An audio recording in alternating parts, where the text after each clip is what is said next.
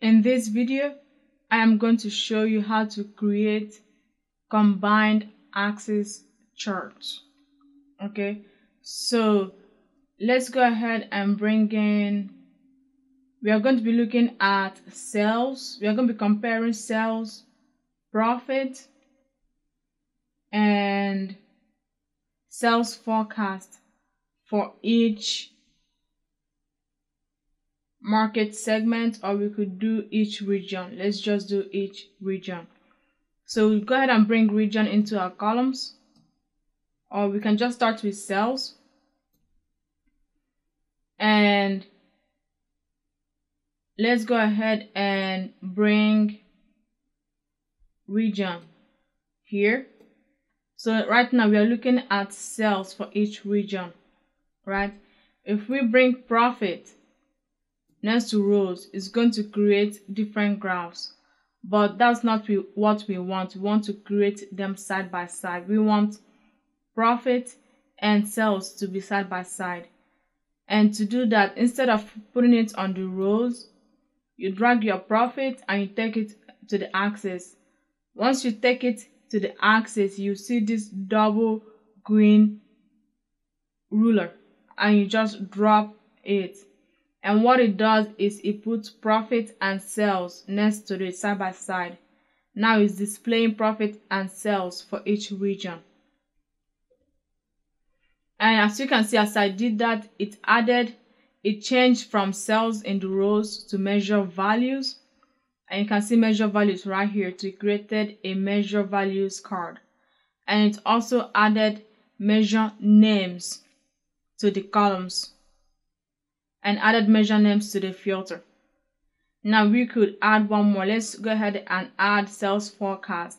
So you could drag sales forecast and add it to right here, or you could take it and add it to the measure values list. Now we have sales forecast for each region. We have sales forecast, sales, and profit for each region. Measure names and measure values are fields that Tableau creates when you import your data. So when you connect to a data source, Tableau creates measure names and measure values. And you can use measure names and measure values just like any other field in Tableau. So for example, I could drag measure names and add it to color so that each measure name represents a new color. And of course I could drag this down here. And also, as you might have noticed, this axis went from value to, it went from sales to value. That's because this axis represents multiple fields, multiple values. We could right click on it and do edit axis, and let's change it to sales, profit, and for sales forecast. And let's go ahead and close this.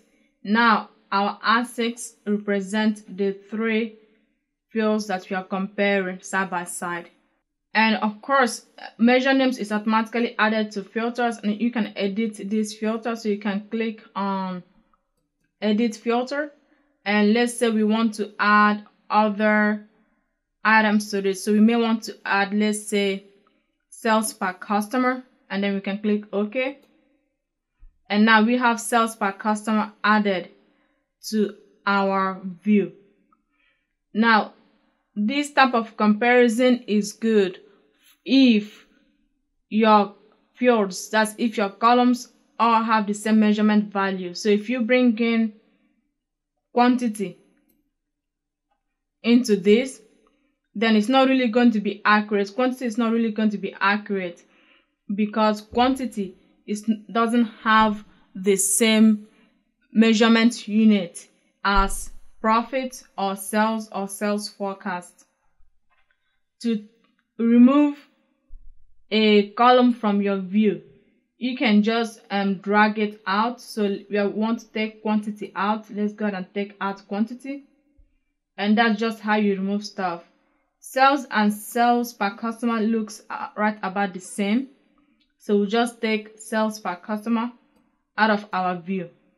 And that's how you remove columns from your view. And of course, you could rearrange this and let's say drag central to this place west and drag it here. You could rearrange the order of stuff. So here we have profit, sales, and sales forecast. If you want sales to come first, we just drag sales up here and to rearrange it. And we could also rearrange the colors. You could double click on profit and choose a different color for profit. You could drag sales forecast to the top like this. So you could also use measure names to rearrange your colors. You could also use measure values as your color. Now we are using measure names, right, which is a discrete value, which is a discrete measurement, and is blue.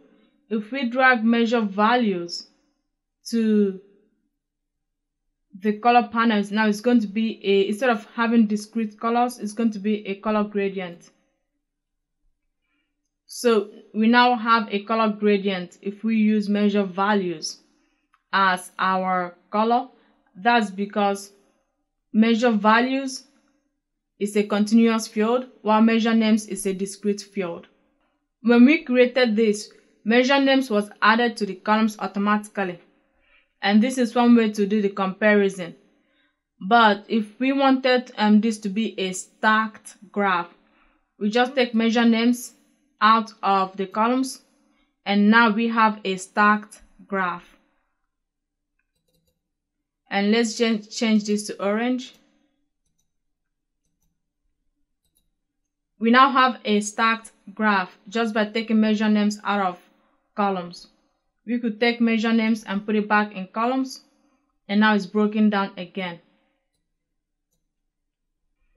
And from here, you could of course rearrange this so that you have different colors on different things.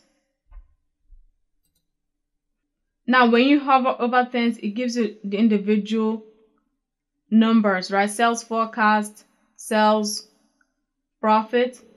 But what if I want to see profit, sales, and sales forecast whenever I hover over things? The way you do this is you can drag sales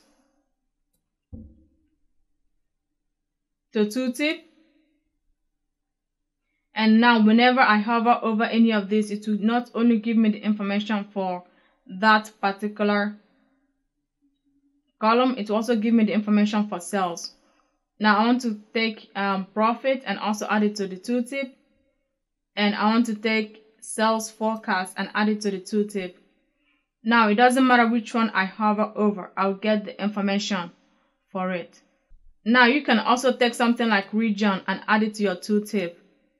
So whenever you hover over something, it will tell you the region. Now we could take something like measure names and put it back into the columns, and to have it back the way we had it before. So that's basically it on how to create a combined axis chart where you can compare different columns side by side or as a stacked graph. And of course you can choose which measure values to add. You could change the order of things. You could also change the order using this, and of course you can change the color as you want. That's it for this video, and I will see you on the next one.